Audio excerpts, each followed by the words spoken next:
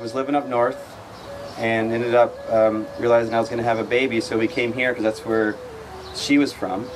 She had more roots. And I was living my dream, working on the farm, making $7 an hour.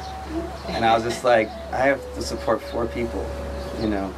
And that's, you know, and I was actually disenchanted with permaculture at the time because I couldn't see how to make it fit. Because I had like this real idealistic box that it had to fit in. Basically, if I drove a car, I couldn't do it, right? So, and that's when Penny Livingston taught me about transitional ethics, right?